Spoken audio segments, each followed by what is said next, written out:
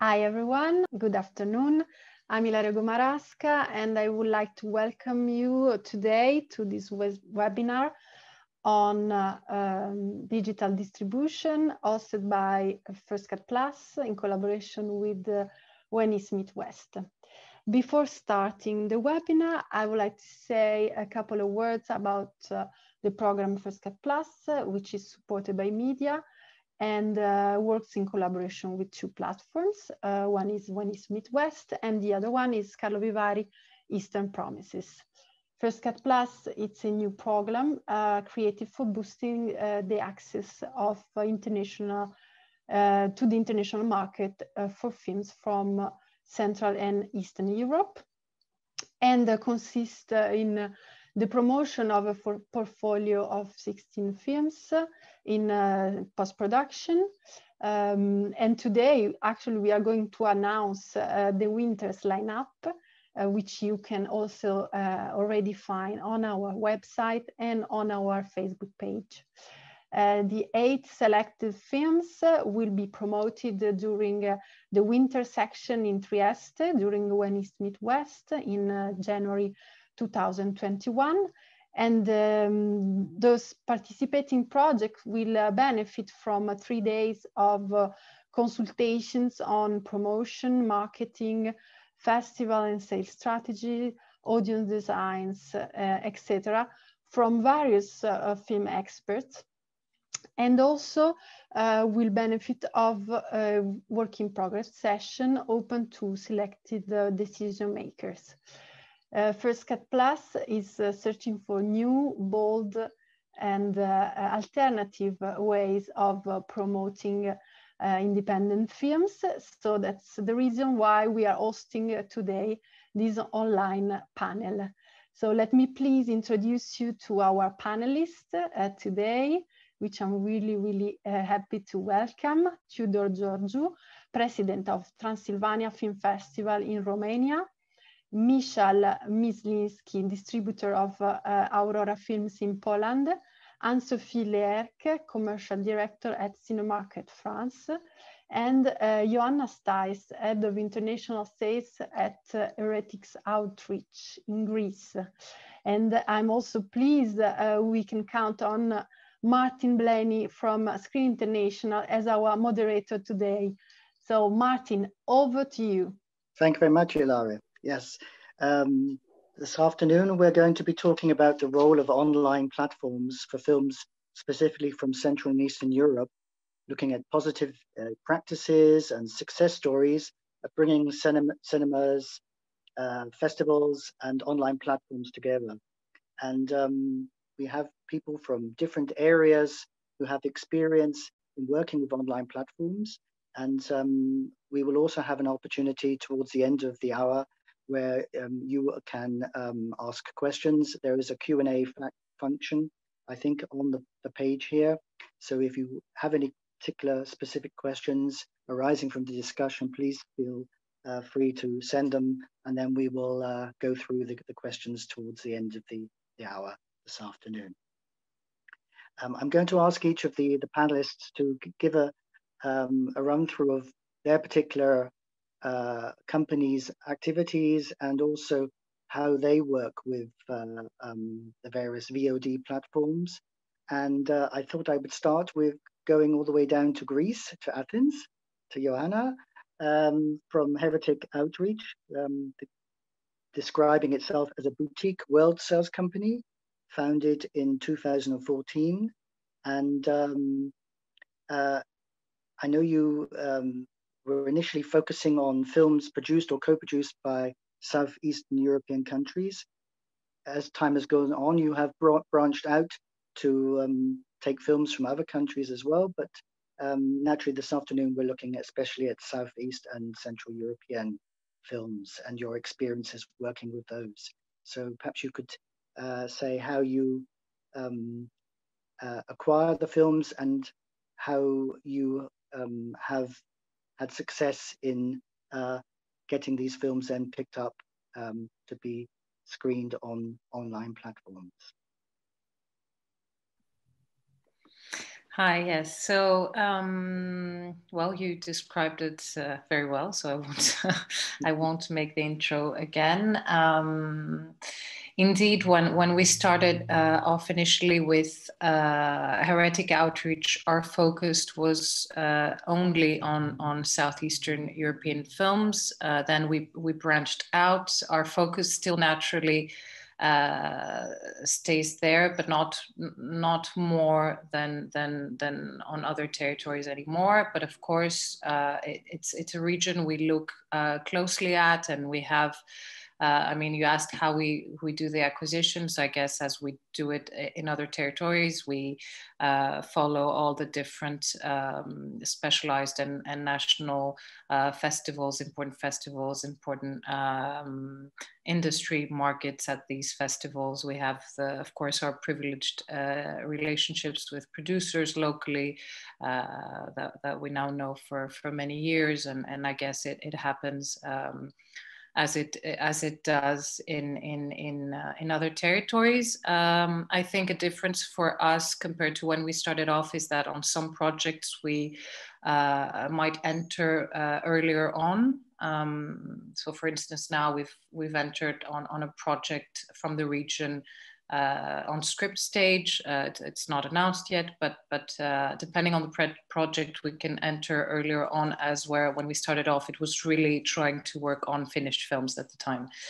I have to say, I mean, I know today's subject is on the films of the region, but I think that as from anywhere else, what counts is how good the film is at the end of the day, and how powerful it is, how strong the talent, the theme, I think that if a film from the region is strong enough, it can have the same chances to find all rights distribution across multiple territories on VOD platforms. Of course,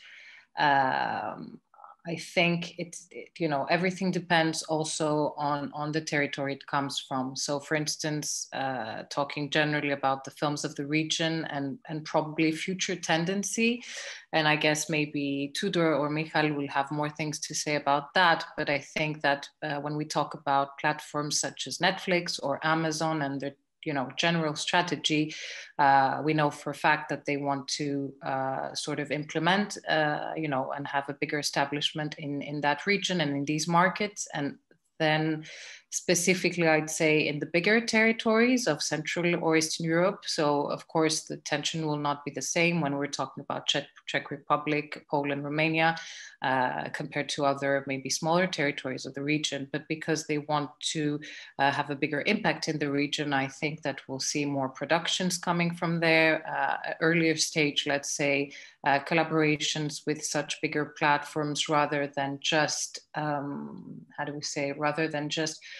finished films acquisitions that were just, sold at a later stage, either through a distributor or directly from, a sales agent. So that's a tendency, I would say. And then I think, people want to see distributors, platforms, etc. They want to see fresh content from the region. So, for instance, an example I had of a film, which is, mostly, its main nationality is from the Netherlands, but co-produced and all set and spoken from Bosnia. So in a way, it's very Eastern European film, which premiered in Rotterdam and in La Cide in Cannes, is a film called Take Me Somewhere Nice, which, for instance, was a very refreshing film on, how you can combine in a way Balkan themes, stories and images with a very pop and fresh visual, which is not, common in the region, and it was a festival's hit, and it was very successful on Mubi. So I think that at this stage you can either find collaborations with big platforms, but I think it will be more on how I described it before, either a standout project, which is not, because of its nationality, or a co-production, or let's say pick up because of where it comes from, because they want to establish themselves in the region, talking about the bigger platforms. And then of course there are smaller platforms that are focused on regional content, and aim at an audience which is either regional based or expats abroad, across the world, but the revenues there, of course, are much lower. So yeah, I don't know if I've covered. Yes, sure. Yes. What sort of what would those platforms be? Are they like for Polish expat community in the UK, or who would they be? Do you have some names of some of those sort of platforms? Well, I think there are many. Maybe Anne-Sophie can also mention some. But for instance, and by the way, we work with many of them because we want our films to be seen. So very often it's not about revenue, but mostly for the films to be out there. And for instance, I was contacted by a platform called Cineseum, which seems to be very, very active, and I hadn't heard of it before. So that's a new one from me, and they seem to be very, very active and implemented in 150 countries. So that's new for me. Maybe Anne-Sophie knows them for a while. Or there are more local platforms like Cine Square, or maybe sometimes they're more on a genre based rather than. I mean, we might find a lot of content from that region, but they might be more documentary based or more, so it really, maybe Anne-Sophie wants to complete so that I stop talking for a bit to not monopolize the conversation. I'm happy to join here. Thank you, Foscat Plus and Ilaria, for having me again in one of your panels today. I work for Cinemarket.io, which is an online marketplace where people who have rights of films, producers, but also sales agents, can meet people buying films. So distributors, festivals, and of course, online platforms, especially this year. And definitely on Cinemarket, that's what we see as well. We are a reflection of the real market, but online. And what we see is that besides the big platform is that we have a lot, so many that it's really hard to keep track on each platform, because there are so many coming every day and trying to expand their library to give as many choices as possible to their audiences. So some of them will be very general. We have some like Mubi that are after quality titles that run into festivals, but you have some that are very niche focused platforms that focus on a very specific type of films. I'm thinking about this Taiwanese platform called Gaga Ulala, which is buying anything as long as it's LGBTQ content. So it doesn't matter if your film is from Eastern Europe, South America, whatever. They just care about the genre of the film, the content, and actually the niche target of people that will watch this platform. We have also another platform from the UK called Filmdo, which at the beginning was very much about Asian titles and now is focusing more on education. So anything that can be interesting for education. Languages, but also historical facts or cultural facts about one specific country is of interest for them, because they build small educational papers around the films, like documentaries, short films, feature films, doesn't matter, as long as it's really targeting a very specific element that they can use for education. So definitely any film, doesn't matter where they are coming from, can find an online way to be shown and to find an audience there. The question will be more on the revenue, because as Ioanna said, then besides the very big platform that are offering a fee upfront, but then you won't get any feedback afterwards, no data or anything about your movie, and you won't see the rights ever again. You have the small platforms that allow you to be streamed and shown in as many platforms as you wish, because most of the time they take non-exclusive rights, meaning that you can sign with as many platforms as you want. But of course, the revenues are not upfront. They are shared revenue. That's what they give you, and you have to wait the reports that they send you every 3 months, every year, depending on the platform. And there you have to wait and see how much you will get. And for some platforms, it's very, very small amount of money. So sometimes you have to accumulate so many platforms so that you really have some kind of income. That's it. Yes. Perhaps you could tell the producers who are watching what your function would be for them if they have a film, and what you can offer them and what it costs.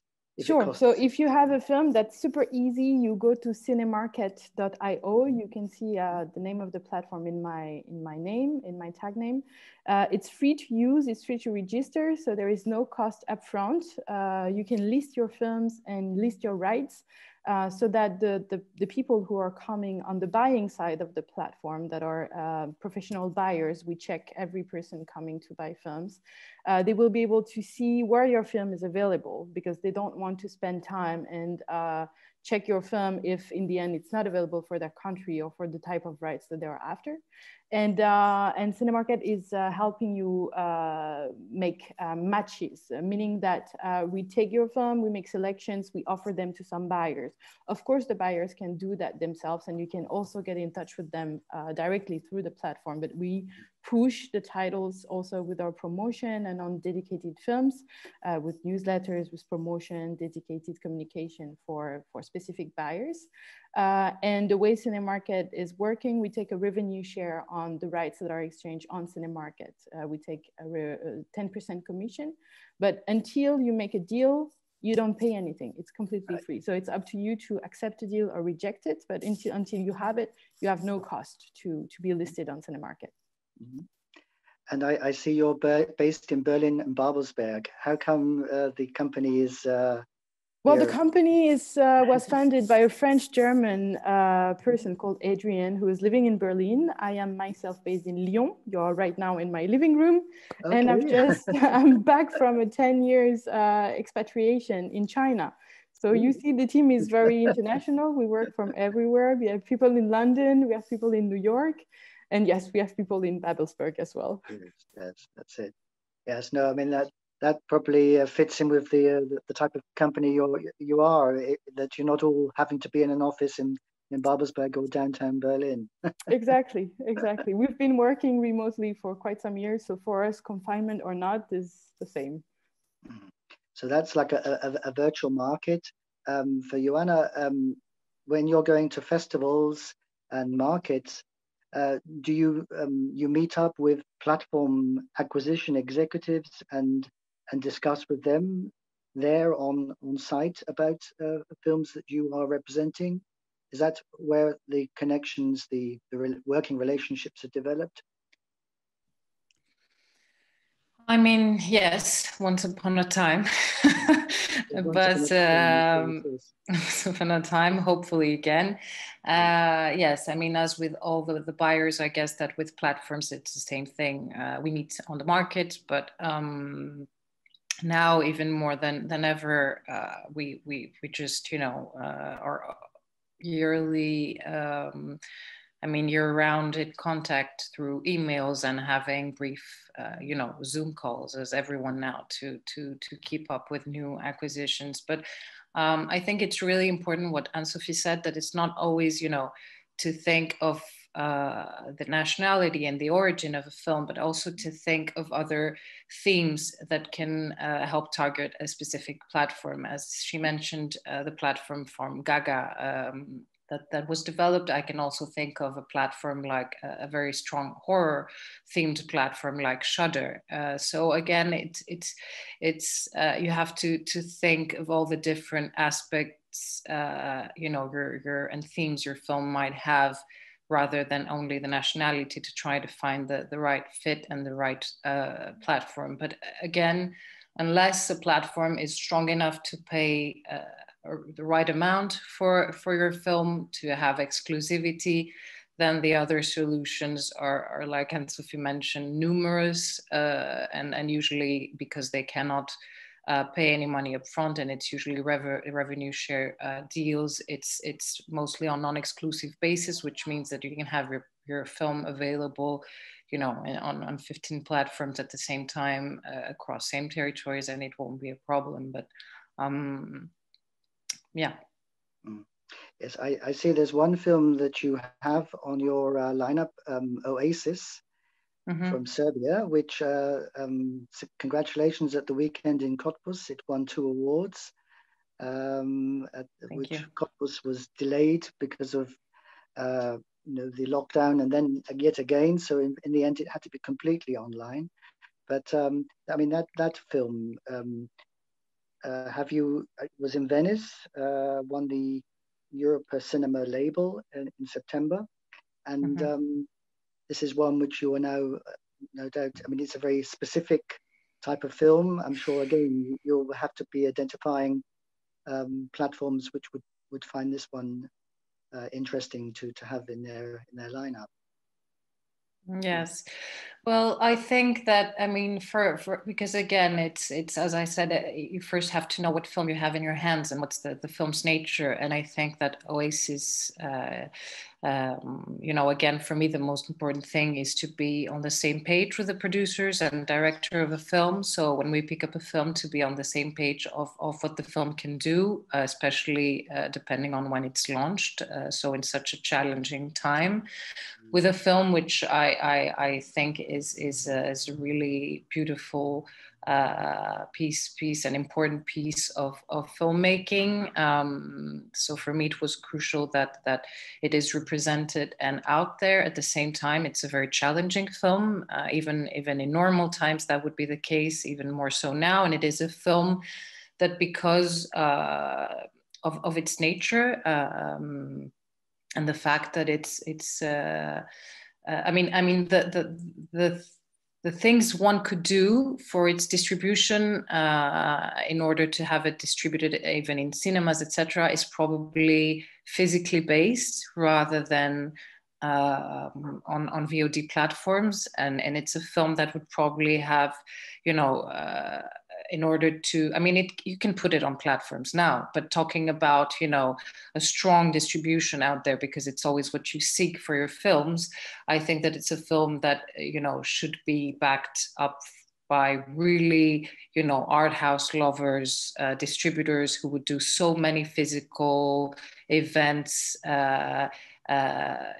focused on working with specific institutions about, with health issues, mental health issues, and really targeted stuff that cannot happen now.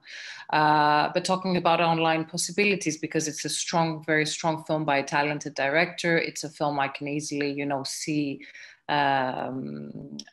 sometime from now on a platform like Mubi, which is, at this point for these type of films, a very straightforward thought for us to go towards to. It's not a film that could easily sell to a Netflix or an Amazon. And at the same time, it's a film, because it's still very fresh in a way, it premiered at Venice. I think it's a film that can also end up on platforms that are started off by all rights distributors, which is something that we see more and more.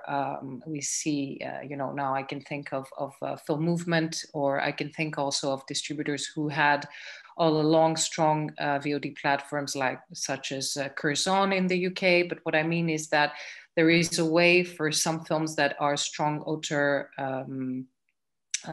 films to also find a way on platforms through an all rights distributor. And it's what people are trying to, and distributors are trying to put together more and more, which is to maybe find solutions in online distribution.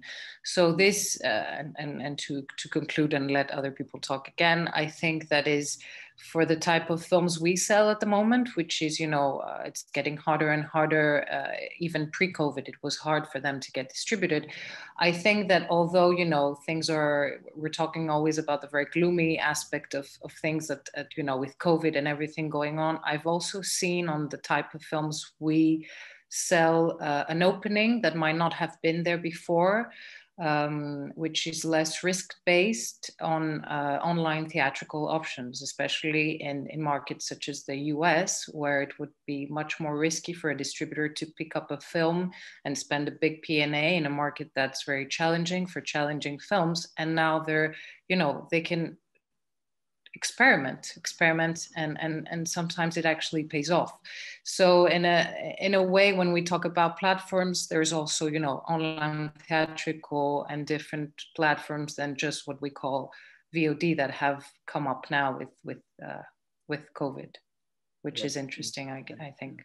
Thank you. The fact you mentioned on all rights distribution leads me now for us to move up to Poland, to Michal from Aurora Films. I just moved my little window across. And I was looking at your lineup in the past, and I see you have had a fair number of Central East European films in the past. There was film from North Macedonia by Tiona Mitevska, and the Bulgarian film Father, which was Bad Poems from Hungary, and also Radu Juda's film, I Do Not Care If We Go Down in History as Barbarians, as examples. But looking again, there's a very wide selection of films. But perhaps you could tell us about your experiences as a distributor, all right, and in Poland, as far as working with platforms. Have you developed your own VOD platform from Aurora? And what has the situation been like now in these last months with the pandemic? Thank you very much. Thank you for inviting me here. Well, yeah, in fact, like you mentioned, quite a lot of our Central and East and Southeast European titles we have in our lineup. It's around 10-15% of our lineup, let's say, altogether.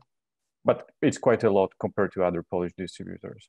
So what's the situation? Not very well, not very good, unfortunately. I will come back a little bit to the history, let's say, so to spring this year. So in Poland, comparing to other countries in Europe, the cinemas were closed just like that, just from day to another day. So from Friday to Saturday. So we were just stuck in the middle of nowhere with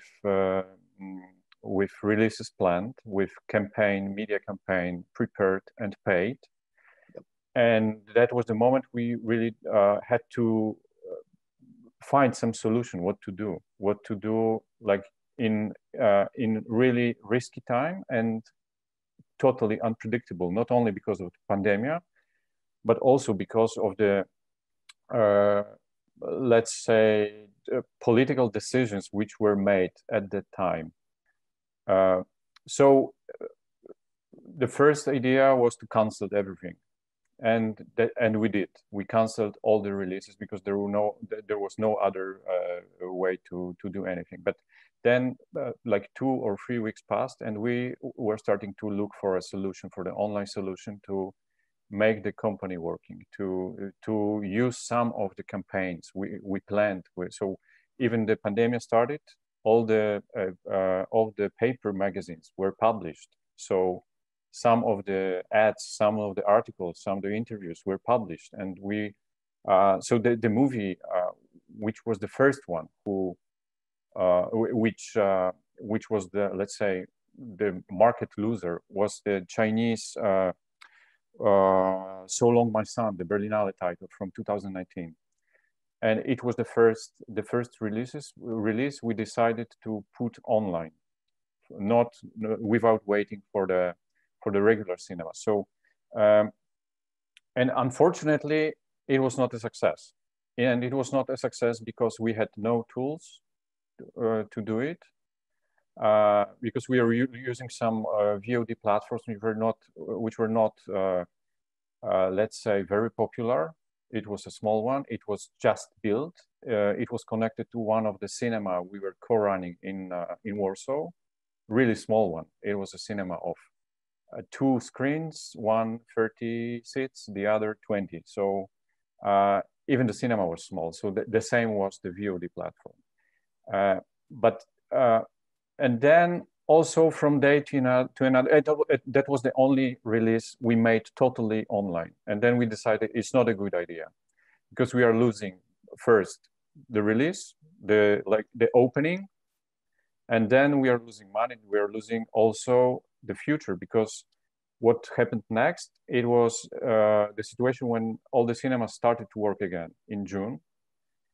And we wanted to release to re-release the movie in the cinemas, like normally. I'm talking still about So Long My Son. And the cinema managers were not very interested in coming back to the movie, which were online already, because it's old. Even it was released a month ago. So it was already too old. And that was the lesson we learned from this situation. But in the meantime, right before the reopening of the cinemas, the Society of Polish Art House Cinema, I think this is the translation into English, they were working on a VOD, or let's say virtual cinema platform. And it was finally ready. I think it was beginning of June. It was finally ready after 2 months of preparation. And then once it was opened, the government reopened the cinemas just a week later. So so that's what, you know, it learned, you know, we got a lesson that, like, we cannot plan anything, we cannot expect anything. But one thing you should always remember, that what is for sure, if the movie went into the internet, it won't be a new one anymore. So however, so then we had like three months of working back with the cinemas. It was rising for a couple of months, until mid-September, or October, when the situation happened again. First, it was the capacity of the cinemas were reduced by half, then reduced by 75%. Then it was shut down. I think it was mid-October. So we are back in the same situation. However, the platform I mentioned, this virtual cinema platform, is on, I would not say on a full swing, but it's working much better than in June. It's more popular. It's connected to the audience. This is another lesson we learned, that not like probably this is something you, as a VOD specialist, you know it much better than we do, or we did before, that every single VOD platform might have its own audience, different one. So we had some commercial VOD platforms oriented on thrillers, commercial cinema, etc., etc. We had some other connected to some youngsters, and the virtual cinema platform I mentioned, I'm talking about, is, I think, mostly connected to the art house cinema audience, which suits our needs. And but it's like nothing different happened compared to the normal market. It's still 5-7% of the market, even it's online. But that's the better. We are right now in a better situation. This is something I told right before our meeting, that compared to the situation from 10 years ago, we are right now in much better position. Even the money coming from the platform are really, you know, small, uncomparable to the regular cinema market.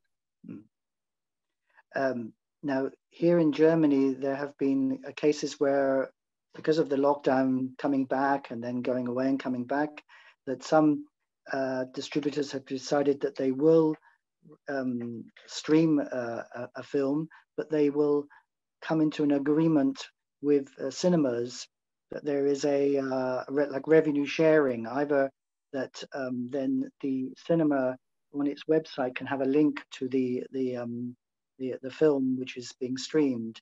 Has that been something which you have practiced, or any of your colleagues in Poland? Yeah, this is something I forgot to tell. It's so this virtual cinema platform, since it was set up by the Society of the Art House Cinemas, it was from the very beginning an idea of sharing the revenues with with the cinemas between the platform, which I don't know exact numbers, but it's a couple % of revenues goes to the platform. And then what's left, it's divided between the cinema and the distributor. And of course, it's not of course, nothing is sure here, but it's, you are selecting the cinema nearby, or the one you like, or the one you want to support anywhere in Poland. So you're selecting first the cinema, then selecting, first the movie, then selecting the cinema. And this is the way the money are shared between all three parties here. So yeah, that was the very first idea of this platform. And I'm still trying to show you the difference, that it's not a VOD platform, it's not a regular VOD platform, because it was connected to the cinemas. Yeah. So from the very beginning, we were also pushing the society to make it as real, as cinematic as possible. So even our movies had an exact hour of the beginning of the screening, like 6 p.m. on Wednesday, plus minus 15-30 minutes. But if you're late, you're not watching the movie. So and it was funny. I mean, people liked it because people really, they were like lacking of a normal life, and they wanted to have a idea of having a screening, going to the cinema, even it's online, at 8 p.m. on Wednesday or Friday, just to have this plan of the day. That's it, yes, because otherwise it can be anytime, at anywhere situation. That's true. Well, it was also, of course, connected, because the platform is connected to the cinema ticket system. Mm-hmm. It's also connected to the rights thing. So to this rights issues. So we were still not pretending. We were thinking about this as a normal cinema screening.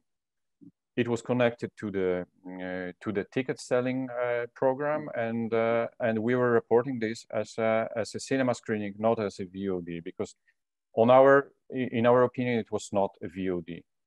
Right. Yes. Yes. Thank you, Michal. Anytime, anywhere, Tudor. Let's talk about your particular initiative, which, of course, well, you launched this long before any of what has happened this year. We knew that the pandemic will come, actually. You knew it, so yes. So this is TIFF Unlimited, TIFF Transylvania Film Festival, which normally takes place at the beginning of June, the end of May, beginning of June, just after Cannes, when we're all just looking forward to coming to another festival, and which better one to come to than Transylvania. This year we were a bit delayed, but you did have a physical festival as well as online on that side. But then this particular initiative, as I say, you had launched this a little beforehand, and perhaps you can tell us what was the thinking behind this. And hello everybody. We launched this VOD platform called TIFF Unlimited actually last year. It was at last year's festival, so June 2019, and it was a project which we had in our mind for some time, because I think it came mostly due to the realities of the Romanian theatrical market, which I think we have quite a few number of auteur cinemas, independent cinemas, who would show auteur films. And basically all the distributors are fighting for multiplex slots, which of course will go to American films and to blockbusters. So I thought it would be great to have an online platform somehow complementary to the festival, as to be able to extend the life of the movies which are acquired by distributors, and also by movies who were shown in our festival. And we thought we can somehow adapt our annual budget as to accompany also some fees for development such kind of a VOD operation. And last year we kind of did quite an extensive research on the market, and we decided to work with Vimeo OTT as a partner who would cover all our technical infrastructure. It was quite an outstanding expense, but we thought that it's important to, as you are a player who would now compete with all the big majors like Netflix, HBO Go, you have to have a, you know, a technical kind of a backup, like solid backup, as not to crash and, you know, to have all these problems. And last year it was quite successful. After we launched it at the festival, we got, I think, around 1,500 subscribers after 1 month or 2 months, and then it slowly go down, and we thought, oh, what we're gonna do? And I thought it was just a bad business idea. But then, you know, the February came, and we realized that, hey, we are actually not in a bad position because we have our platform in place. And it was impressive. I looked again yesterday to our graphics, you know, showing the number of how many people accessed and joined the platform, and how many people view films. And in starting, I think February 24th, it really went up. And I think we doubled the number of subscribers, and we tried to come up with a really strong promotional and marketing campaign, as to be able to come every weekend with some kind of a package of free airings, like movies which we'll offer for free, because the backbone of the platform is an SVOD based platform. So you have to pay a fee. It's around 500 euros plus VAT per month as to become a subscriber. It is accessible just for Romania, but now we are looking to acquire many more titles who would be available also for like worldwide, you know, potential spectators. And but at the beginning, so we were trying to take advantage of this forced lockdown, and to be able also to refresh the catalog of movies we were having. I think we do want to keep this number of 150, 170 titles like most of the time, and we refresh it. We are having, I think, 3-4 new movies every week.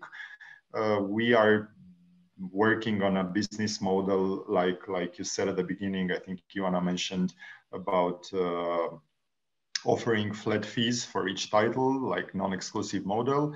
And we are negotiating with sales agent for even, you know, getting a package deal for more titles from the ones which are having really a strong catalog. And we are trying to keep the same curatorial approach like we have in Transilvania. So we are looking for films which are quite provocative, original, of course, coming from big auteurs, but also discoveries.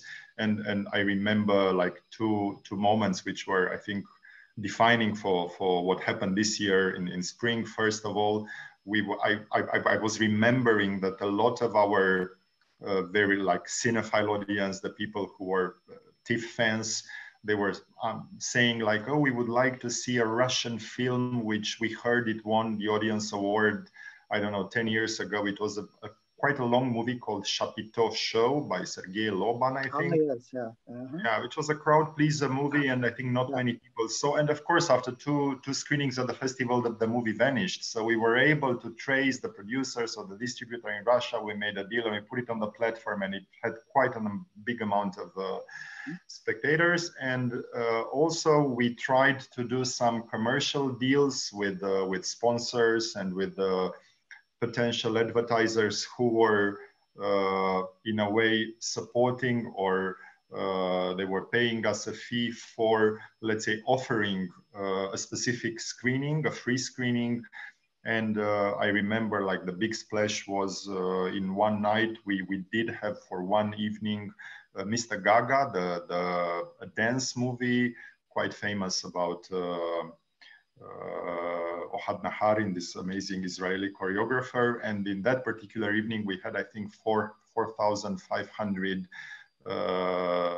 spectators in that particular time. Of course, it was a free screening, but I think we were trying to keep a good conversion of the people who were then coming back at the platform, doing or making a subscription. So I think we were fortunate that we had a platform and the results were quite good. This year we are, happy for having a small profit, which is good for a business operation. And right now we are trying to look for to produce some other content, which would be like the second step to do some, interviews with actors. We are broadcasting some master classes of important guests who visited the festival. So we are trying a bit to diversify the offer on the platform. That's right. I saw you. I think you got Nicolas Cage on there, haven't you? For example, but you'd have to subscribe to be able to see Nicolas Cage. Yeah. But it's worth it. That was very entertaining, and it was a good conversation. It was a good conversation. Yeah. But I just want to check. It's 1 month is €5 plus VAT. Yeah. And 12 months, €65. Yeah. Yeah. But that's only at the moment. It's only for Romania. It's only for Romania. As said, we thought about having on the platform some titles which would be accessible for Romanian citizens living abroad. So we are talking about mostly Romanian titles, right, who would be offered for. Yes, they would then be, yes, because that's right. I mean, there are films probably from the Romanian days and such, which you have. You could then sort of individually make those then available. And has this initiative, has that inspired other festivals? Or were you inspired by other festivals on doing this? I mean, other festivals here? For us, I do remember when we researched this specific case, we were inspired by two other cases in Europe. I mean, by Draken Films in Göteborg and by Rotterdam Unleashed, which were, I think, I still consider them as two very strong cases of VOD platforms attached, working very complementary with the festival. And we've tried to look how do they work. We were exchanging some emails with them. We were looking on their programming approach. And that's how we started. And right now we were working, especially this year, with smaller festivals from Romania who were forced to do their online editions. And we were kind of a partnering with them, like European Film Festival. We did a collaboration with Cine Polska, like organized by Polish Film Institute. We did the Fashion Film Festival on the platform. So we tried lots of other partnerships. That's right, because I mean, I can imagine that the technical side, that's quite a challenge, quite a hurdle, people. It was a nightmare. I mean, I remember working with Vimeo was great because they offered kind of sense of safety, but also it was very complicated to customize the platform. And it was very, very difficult to offer, a friendly, homepage for the viewers, because they work, they don't make a tailor-made solution for festivals. So it was very difficult to find a way, and we were emailing them all the time. And of course, I think in March, their platform fell for one night. I think it was when it was the Easter in US and when everybody was online, and we were in the position to ask for financial compensation, which was good. Thank you very much. Well, we'll if there are any Romanians outside of Romania, maybe they'll have a little taste of home then, thanks to you in the future, see how things develop. But we're looking forward. I saw you were calling for submissions for next year, and with the usual dates, the end of May, beginning of June. Let's hope that is, I'll be looking forward to coming back to Cluj next year. So that's, hopefully that will work out. I just would like to say to Ilaria, do we have any questions from the audience that we can ask the panelists? I don't see any question for the moment. I'm also watching on the online version on Facebook. For the moment, I don't see them, but maybe people are just shy and they're shy. Yes. Anne-Sophie, yes, you'd like to make a comment. Yes, if I may, I wanted to, because you mentioned some platforms linked to festivals. There is one in France called Tank, specialized in documentaries, and they are linked, of course, to the Lussas Film Festival. That's very good. So that's one for sure. And I also wanted to say that definitely for video on demand platforms, fresh films are where you can get the better deals for the bigger platforms. But of course, smaller platforms and niche platforms are also looking for older titles. We have films from 1936 for sale on Cinemarket. It's Mongolian films from the archives. And we know some platforms right now are also showing classic films. So don't be shy. If your film is a little bit older, there might be somebody interested in watching it. And I think, Tudor, your example was that film from Russia from, I don't know, 8 or 10 years ago is one example that the film is never too old, I think, to find a new life and an audience somewhere. So try it. Even if it's old, we welcome it at Cinemarket, and maybe you can find a buyer here. That's good to hear. Yes, it would be also interesting to hear from both you and Ioanna. We're hoping that this is just this year that so many festivals have then had to have their program go online. What does that mean for you and for your business prospects selling on to VOD platforms? If the films have been, like for example here in Cottbus now, the films will be available until the end of December within the whole of Germany. And does that affect your opportunities? Well, at Cinemarket, it's each seller who decides. We don't take the rights of the film. So it's really each sales agent, producer who decides when is the right moment for the film to be sold to video on demand platform. Of course, this year it's been quite difficult because people were expecting and not knowing what would happen. They were waiting to see if cinemas would reopen, if they could still do some screenings there, or if the festivals would still be running and they could still be applying or not. Now we have films that are a year old, and of course they might be too old for 2021, even though they haven't been touring that much compared to other years. So for them, yes, maybe online is the solution for now. I really hope that next year is not going to be as 2020 for all of us, but also for films, and that we can see some normality coming back also for the market, because definitely the prospect that we can get from online is not what we were having, and not what we wish for the films, the filmmakers, the producers, and everyone. Ioanna, what do you think?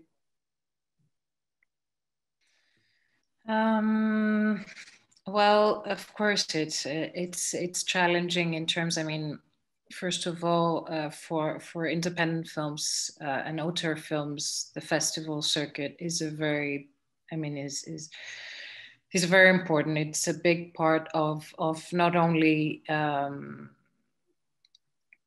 you hear me well still? Yes. Okay, sorry, because my connection was not very stable for a moment.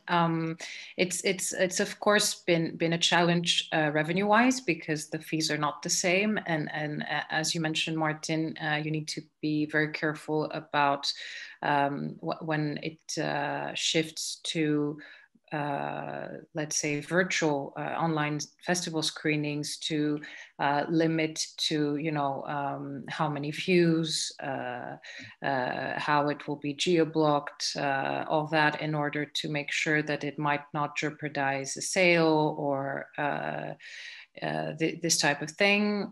Of course, many festivals, because they're smaller festivals, have had to completely cancel, because as Tudor mentioned, not everyone has the capacity to, put up an online festival. So it's been challenging revenue-wise, but also it's really important to to say that for smaller but also bigger festivals, that it is really, really, really important to have a festival actually take place. And it's not the same when you don't have, you know, the physical festival, when you don't have the red carpets, when you don't have the press. And we saw that with Venice, you know, the fact that, you know, I saw my dad for coffee, and he was like, oh, that film, you know, I read about this film, which sounds great, but that wouldn't have happened if Venice didn't happen, you know, physically, with all the buzz and the press. And you need all that on an international, but also on a national level,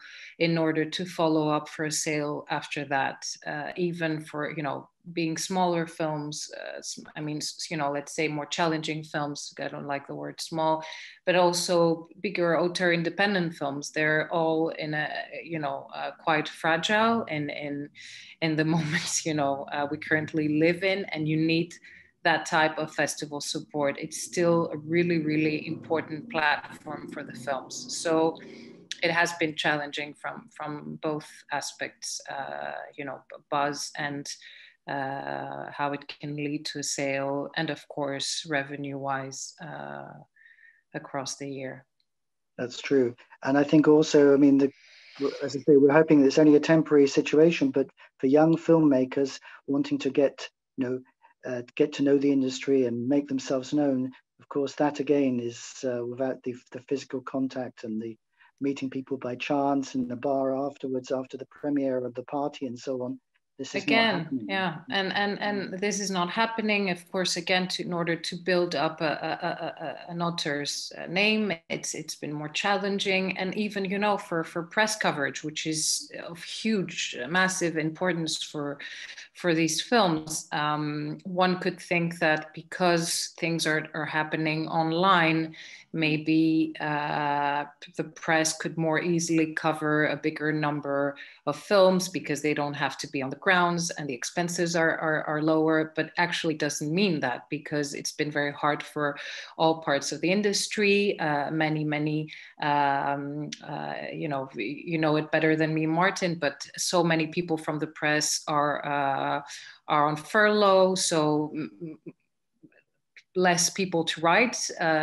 So, you know, even when festivals actually take place, and I saw this with Venice and Oasis, you know, I had an amazing publicist who made it happen, but it was a really huge challenge to have the films reviewed. Whereas, you know, one would think, okay, finally a big A festival is going on since Berlin, because Cannes didn't happen. And so, you know, there will be support. The press will be covering all the films as much as they can. And it wasn't the case, because it's not, you know, as easy as one would think. So it's challenging indeed, yeah. Yes, thank you. Ilaria, I think we have a question. Did I see one up there, Q&A? Yeah, so there is someone who was asking if anybody has an experience with web series format, which platform would you recommend? I see that Anne-Sophie answered. Maybe you can say it just quickly also, Anne-Sophie. Yeah, sure. Cinemarket is open to web series. We take short film documentaries, feature, and series as well. Of course, it's more challenging to find distribution, because you don't have to just agree with one content, but many. And you have to have quality all along the series. So that's one thing. But that's possible, especially for the smallest platforms that are after a specific genre, or as I said, educational elements. So depending on what your web series is about and the target audience and the genre, definitely there are possibilities. It's hard to say without knowing the content, but it's possible. Thank you.